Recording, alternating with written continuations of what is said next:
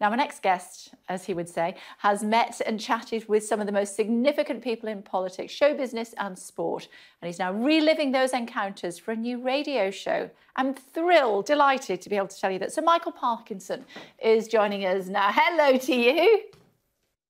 Hi, Kev. I've not seen you for ages, my darling, except on telly. Well, it's always lovely to see you whenever I can. What made you decide to do a new show?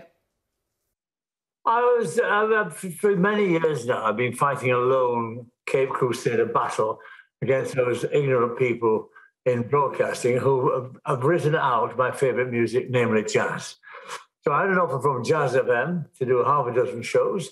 And the first one went out last night, and I'm delighted they had a good sense to do that because it needs promoting. That wonderful cascade of music that's lying there uninterrupted by our main broadcasters, to tell the truth. And I think it's absolutely criminal that one of the greatest collections of music in all of music, and that's jazz certainly, is being neglected. So I'm a one-man crusade. Well, Sir Michael, my dad always used to say that jazz is 13 men in a band all playing something different. Why was he wrong? Well, he's obviously tone deaf. I mean, I'm sorry, I'm not with your dad, but he's obviously tone deaf, poor devil. But I mean, jazz encompasses the Great American Songbook as an example. And that is an imperishable, important body of music, as important as any in all of music. This is the point. When you think of the composers, the Gershwins, the Rodgers and Harts, and all those wonderful, their music is not being heard. It's nothing short of criminal. And it's stupid. I mean, God knows we've got enough channels now blurting out music that I find offensive, quite frankly. So there's surely room for an imperishable, what should be an imperishable, collection which has informed music for the past 100 years and produced great artists like Louis Armstrong, and you can go on forever, Frank Sinatra, Ella Fitzgerald. Come on, are we to compare any of today's people who sing for a living with them? If so, you're severely tone deaf.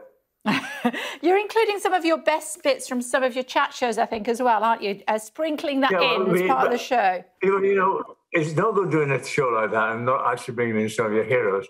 And I interviewed with Duke Ellington, and I didn't interview Louis Armstrong, but most of my heroes, my musical heroes, I managed to get on the show, and they didn't let me down at all. So I played my part in what I consider to be a crusade to preserve this music. But I just wish there were more encouragement, let us say, from major broadcasters such as Sky. Well, we've got you on the telly right now, Sir Michael. What particular interviews from your chat shows stick in your mind? Well, let me talk about the ones that we had on the show. I mean, I had on the show, I had, the name's going on, Duke Ellington. I'm practically forgetting Duke Ellington's name. I mean, the most extraordinary man. I mean, he has a book all to himself in any proper history of music.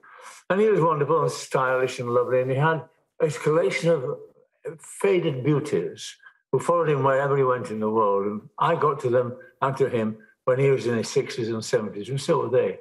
But it was a wonderful kind of collection of past romances and all that. And he was a deeply sort of, romantic man as well. And he played Sophisticated Lady, and he played Take the A-Train and all that. And then to sit next to somebody who composed that music, who has his own chapter, his own book in any history of music, proper history of music, it's just wonderful. And so I got to meet all my heroes. I never got to meet Louis Armstrong, who was a particular hero of mine, and I just missed out on him. But so I mean, I'm very lucky, you know, and those are the examples of some of them of the interviews that I've drawn upon in this series. Okay. I mean, as to the other stuff, well, that's for another time. Sure. I remember when I first... Sorry, Kate, can I just say that... Go on. What I meant to say was that the other stuff is contained in a documentary which is going out this year, later on, because this is the 50th anniversary of the Parkinson Show. 50 years ago is when we started it. So Michael, my son, who's my producer now, company. He's doing a documentary about that. He's doing all the tips and all that sort of stuff. So that should be coming out in a month or two's time. So that should be worth to watch, because there's one or two good names in that. Absolutely. I remember 30-odd years ago when I was first starting out, you were very kind enough to take me under your wing. And one of your top tips, which I still do, is write whoever you're interviewing, no matter how famous they are, write their name on the top of the sheet, because you might forget their name. And you told me that happened with John Wayne when you were interviewing him. I did. The Duke came into my mind, but I couldn't think what the next name was, Duke Wayne.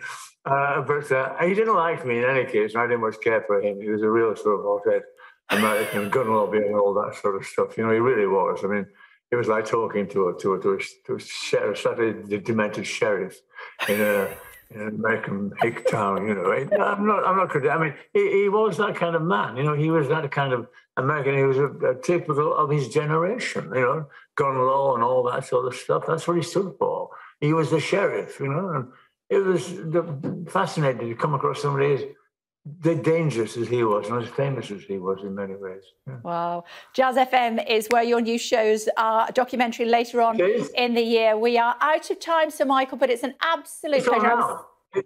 It's on. Jazz FM's on now. The show started last night. Yeah, absolutely. Absolutely. Continues on for a few more episodes, and then your documentary later in the year. It's good to talk to you, Sir Michael. Absolute pleasure, as always. Okay. Thank you. Take care.